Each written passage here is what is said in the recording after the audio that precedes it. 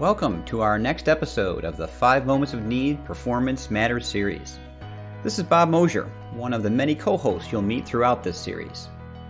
So friends, are you trying to learn more about the 5 moments of need? Maybe how to design for them, implement for them, measure them, and even sell them as an approach to your enterprise? Well, in the Performance Matters series, we will help you better understand the theory and best practices behind this powerful methodology, and offer proven ways to put the 5 moments of need into practice. Welcome back, friends, to another Performance Matters series. This is Bob Mosher here, one of your co-hosts of the many series that we've done. We want to thank you so much. We're well into our late 50 episodes, which we're so honored to be a part of and so appreciate your subscriptions to that. By all means, please let us know how we're doing. As always, topics, ideas, challenges, anything we can do to make your journey towards the 5 moments and workflow learning better. I'm honored today to be joined by one of my dearest friends and the actual founder of the 5 moments of need through his brilliant work throughout his career, Dr. Gottfredson. Welcome, Con. Thanks, Bob. As always, it's great to be with you. Well, it's always wonderful to have these chats, my friend. And this one's an interesting one because this one actually came, friends, from a LinkedIn post. Those of you who follow that and listen to Con or I are on those. We had one recently that had well over 10,000 views, over 100 reactions, as they call them, a bunch of comments. And it was from a situation that Con and I were a part of during a dear friend of ours' work in this field. And we were listening in on a conversation. And in that conversation, she was asked a number of questions. And one of them from a very astute colleague was, so when would you not use performance support / workflow learning? And I couldn't help Con but to have walked away from that engagement intrigued. And for me, and obviously want you to jump in here, what I was taken back by the fact the question was even asked.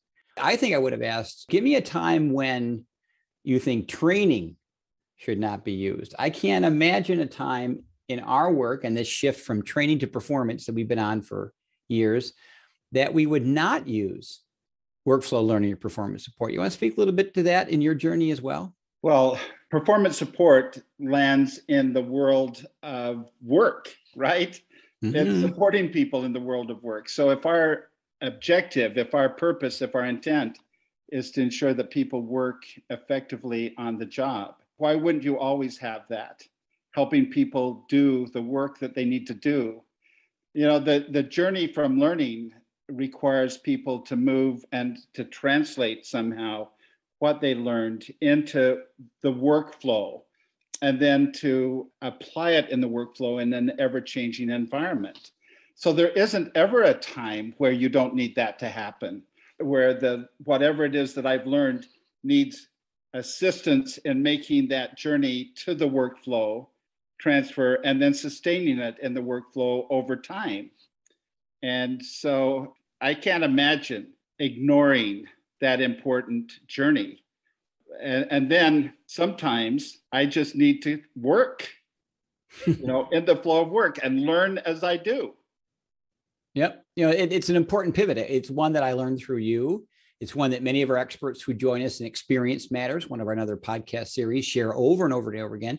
One of our dear friends, Doug Holt, who's one of our featured podcasts early on, said, once you've seen this, you can't go back, right? And that's been our journey from a training first mindset. Let's build 3 versions of this or 9 days of that or 70 learnings on this or 9 virtual sessions on blah, blah, blah, to one where we pivot more on the workflow and performance and build first for the workflow. And then if we have to, maybe not at all, but if we have to, then we build training, which is a complete 180 from the way I know I was schooled, frankly, and spent the first 20 years of my career designing it from. So Con, in this particular post, I list 7 deliverables or 7 outcomes that we have found from our work over the years in this area. And it has happened time and time again. These are not just happenstance or a one-off. These are repeatedly things that happen. And we're going to go through those 7 today a bit deeper. And I think, as you said a moment ago, Con, I think these, at least I know for me, are the 7 reasons that I got into this profession in the first place. And it was not to get 5s on an evaluation or to be an order taker, if I may be so bold, around whatever training deliverable those that I serve want to have. And the first point was this issue of time to competence. You were speaking about that a minute ago. We, in a past podcast, talked about train, transfer, sustain. That's the infamous journey we've used time and time to really explain and even visualize that journey from that learning you mentioned to application. So what about this time to competency being reduced by half? What does that mean, and sort of where does that come from? Well, when you step into the workflow and you have 2 clicks, 10 seconds access to just what you need at the moment of need to do your work, you're immediately empowered with the ability to perform, right? You don't have to wait. From the moment you step into the workflow, you can begin to apply what it is that you've learned in your training. And so this ability from moment one to be performing in an ever-changing environment and adapting and adjusting, it moves you rapidly to that competency. Whereas if I don't have that bridge and that support, then I've got to find my way. I've got to figure through trial and error, which we hear a lot of these days, of figuring it out.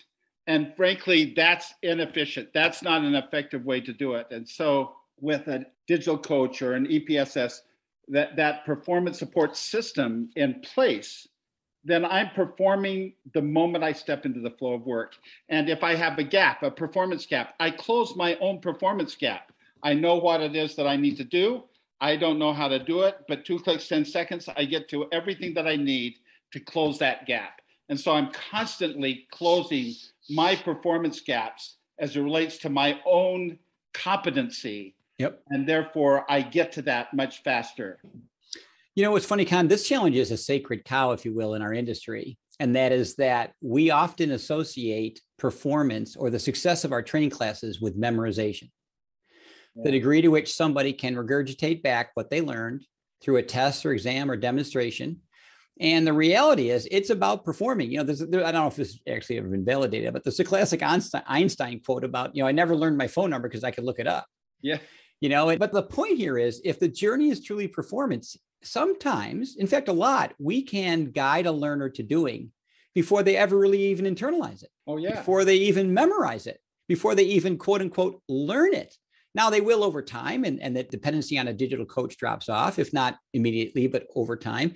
But if I can continue to look up something that changes all the time, for instance, but I principally know what it is I have to do, why can't I never memorize the 6 steps to do it when I could look them up and do them correctly and quickly every time? That's the time to competency that the world judges them by, not our traditional time to competency that L&D might, which is by going through the course, proving you memorized, being able to, go through what you did. That's really kind of a unique way of looking at something our industry's looked at very differently, I think, for a long time.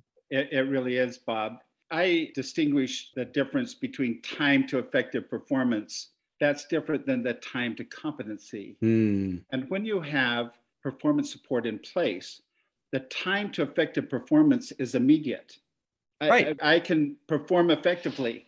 And as I perform effectively over time in an ever-changing environment, I learn. When things go wrong, I solve it. When things change, I close that gap and figure that out. In all of that, I begin to integrate the various skills together into larger skill sets and capabilities. And that is where competency is born. As I integrate all of these effective performance of my job tasks with the knowledge and experience that comes from doing it and doing the things that we need to do in the flow of work. Number 2, same as competency, time to competency, reducing the footprint I have. This is one of the greatest gifts that I think in your work, among many, that I as a designer most learned from. And that's this wonderful thing. Again, we've done these in past podcasts, but we're kind of boiling it all up here in this one, is this idea about something called critical skills. We do not have to train people, as long as we have a digital coach, on everything, right? If we enable them in the workflow to learn things that don't kill them, hurt others, or get them in trouble, significant trouble, the world of learning while doing is been proven theoretically way more effective than pulling you out of that and training you. So this idea that through critical skills and the use of workflow learning, we're able to use what we call targeted learning versus something our industry called for years blended learning. What to you, Con, is the difference between those two things enabling this second point? Well, consistently over all these years, probably the last 20 years, we've been looking at all of the job tasks that people need to perform and assessing the critical impact of failure and finding that on the average, about half of them can be safely pushed into the flow of work for people to learn as they actually do their work, in the context of work, which is much faster to translate to my job, right? That's just so important. We reduce that time that it takes, that we have people stop their work to learn. We can cut that in half and address with greater significance the instruction that we give for those high-risk skills. And then at the same time, be able to push those skills where the risk of failure isn't significant. If I fail, I can learn from it, into the flow of work to guide me and to be guided as I do it. Brilliant. Number 3, self-efficacy, self-confidence. This is one of my personal favorites about what the learner gains. I had a dear friend of mine years ago when I was training at Kodak. One of the things that they brought up was this idea that, we've created a passive learner here at Kodak, even though we are a wonderful organization. And by the way, we didn't do it maliciously, but what the person meant by that was we have this rigorous training schedule when the next stuff comes out. And what we taught that enterprise, and it's not unique to Kodak, I think we've done it all over the world, is we taught them to wait for us to let them have what they needed. All right. And so besides creating that delayed journey from knowing to doing, we also created a very passive learner who was kind of being told, you don't have the wherewithal to do this on your own. You got to wait till the next version comes out from some expert standing in front of you. And what I love about enabling people in the workflow, Con, is that it raises their self-confidence in learning while doing. We've seen this across our clients time and time again. And we saw it in some remarkable things during the pandemic. Mark Wagner is one of our speakers from the Hartford, and he tells this miraculous story of an entire division of that organization having the self-efficacy and confidence because they had this remarkable digital coach called the KMT that they had learned and built the self-confidence in that they could continue their transfer and sustain journey on their own. And when asked to jump to a whole new discipline because of the pivot of COVID, an entire business line was able to do it, as opposed to wait till we write the course. Let's put you all through a boot camp. Let's put weeks and weeks and weeks and weeks of getting people up to speed, and probably, to the point we made a moment ago, not competent, but at least we would have gotten them through the class. I mean, we see this time and time again as one of the most powerful parts, I think, from the learner's perspective of what not just a digital coach, but a performance mindset with multiple digital coaches as part of your deliverables can do for folks. Nothing increases confidence as much as successful performance, right? Right. And the ability to recover quickly when you make a mistake. Both of those a big one. Are very powerful. And so if you have a performance support system in place that ensures that I am successful the moment I step in to do my work, that I succeed and I can see that success, self-efficacy is increased. If I make a mistake, I can recover quickly and rapidly. Again, my confidence increases. And we know from research, as confidence increases, then my work performance actually accelerates and I'm more engaged in my work. Yep. This is such an important piece to ensure that we minimize the failure that can occur once a person leaves a formal training environment and steps into their real world of work. If we can help them immediately be able to perform effectively, we've got increased confidence that will accelerate on and on in performance. Well, I think, 4 feeds 3, right? That was 3. 4 is this idea about the insane rate of change. Everything's additive in this list. If I am self-confident, if I have been taught to use a digital coach, if I've reduced the training to just critical, so I manage cognitive load and let people learn on the job, COVID has accelerated the rate of change in the workflow like probably never in the modern era. And even before COVID, there was tons of research to support that the rate had far surpassed our ability to keep up with it in training. So helping our learners have the ability to keep up with change as it happens versus wait for the upgrade class or the lunch and learn or the boot camp so that I can get there. This is a remarkable strategy to do and complement to that. Yeah. And frankly, when we do things over and over again, they become deeply rooted in our experience base. And Oftentimes they become automated. And when you have to unlearn something that's become automated, you can't train your way through that. Organizations just simply can't invest in training to the extent that you can override deeply ingrained or deeply rooted skill sets that have occurred because I've been doing something in a certain way over time. And that's where performance support bridges that. It helps me as at that moment where I need to do it a new way rather than fall back on the old way. I need support in the flow of work to help guide me through that new way of doing things until I've unlearned and relearned a new way of doing something. And a lunch and learn will never do it. A training session will never do it. You've got to have a performance support system in place to accommodate that kind of change. Number 5, I'll let you run with this one alone. This is your favorite thing, measurement. We have been chasing ROI and L&D since the day I joined it over 30 years ago. Yeah. Why is this approach so different in the measurability of our work? When you have a performance support system in place, in the workplace, guiding people as they do their work, you have the ability then to observe that work. You know, the system is there guiding me as I work. And so therefore, I can understand and see and gather data about that work that we've never been able to do from the vantage point of a class. Gloria Geary saw this in the 90s. She recognized the fact that when you embed a tool in the workflow to guide people, to help them do their work, then you have the ability to gather data at the same time about that work, which allows us to measure work performance in ways that we haven't been able to from the distance of a classroom. Brilliant.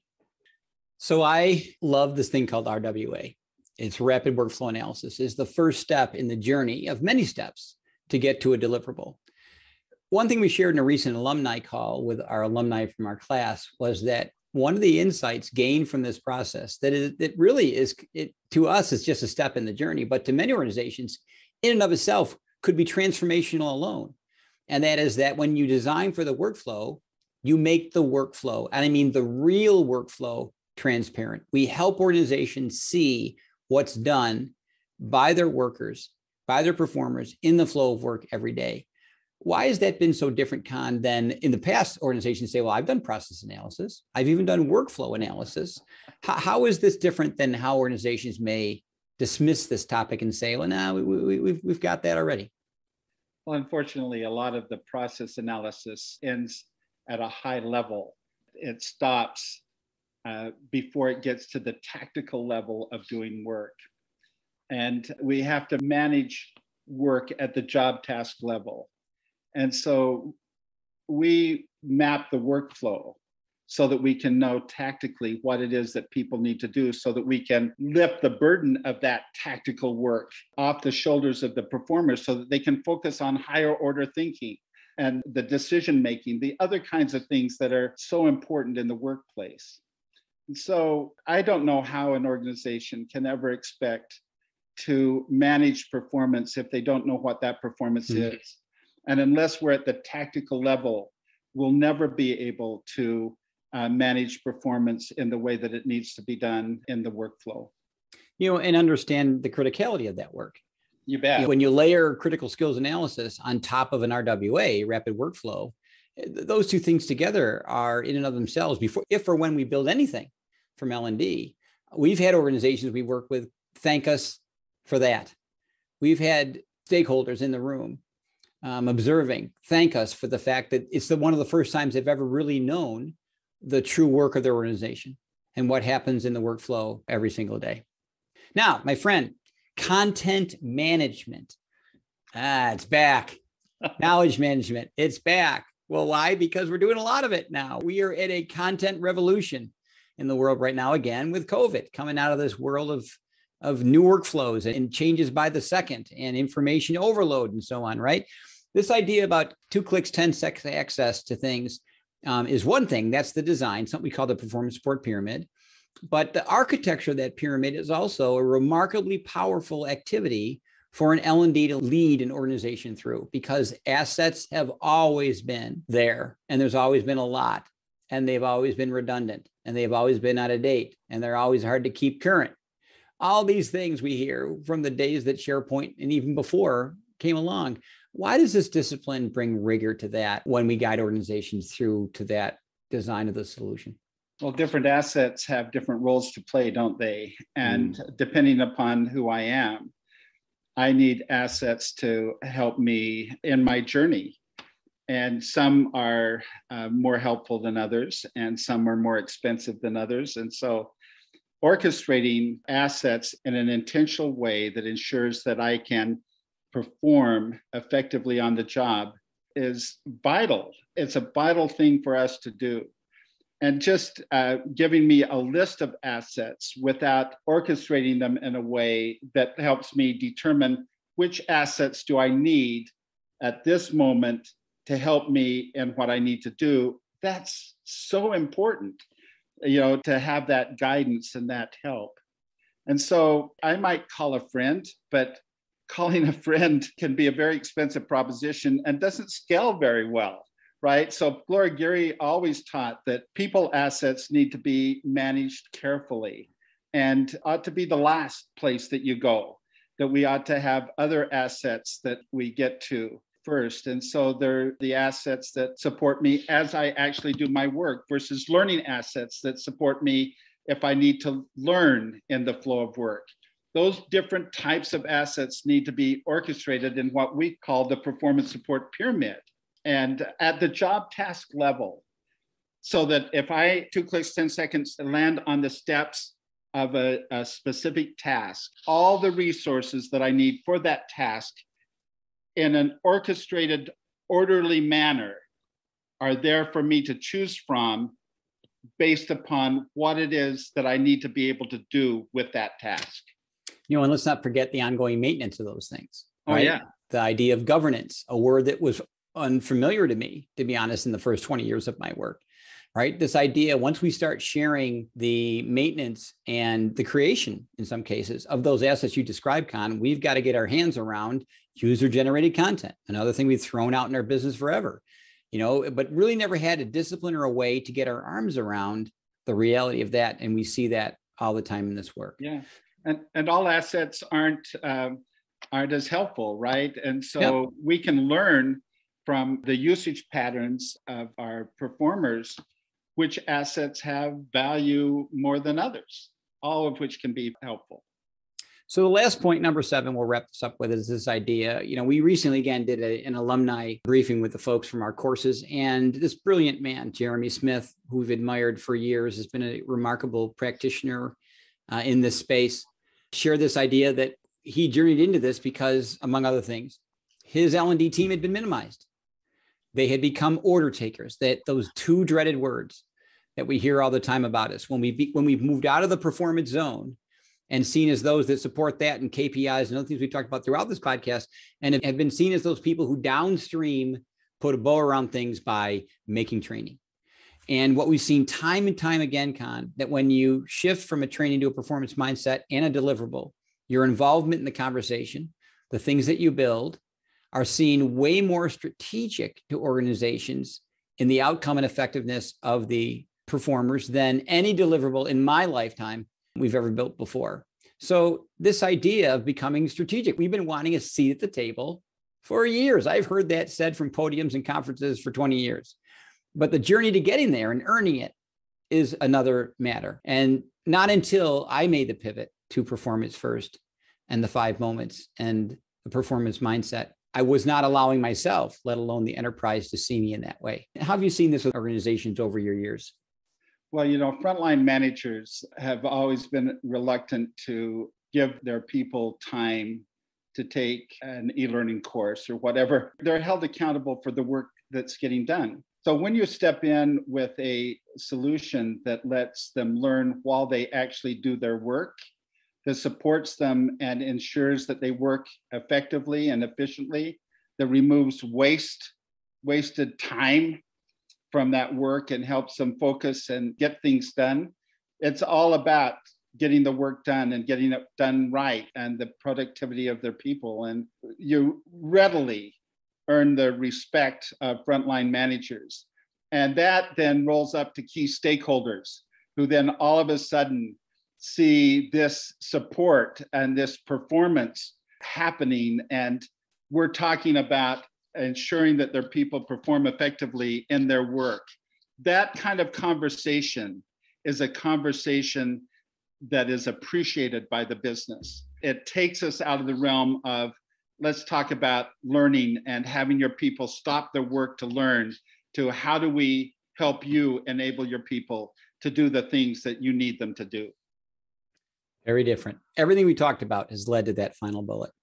Well, Yep. friend, thank you so much as always for your insights. We appreciate that. We'll be back again. And by the way, friends, we will be doing a webinar on this very topic. So if you're interested in going deeper in this, if you want to discuss this any further, if you want to share your examples and lessons learned, we would love you to join us in a webinar downstream that we'll be sending out some information about, posting on LinkedIn and otherwise, so that you'll be able to join us in that conversation about taking this deeper. Con, thanks as always, my friend. So appreciate your insights and all that you do.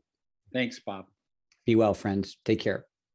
Well, that's it for this episode of the 5 Moments of Need Performance Matters series. We look forward to future conversations around how to best put the 5 moments of need into practice.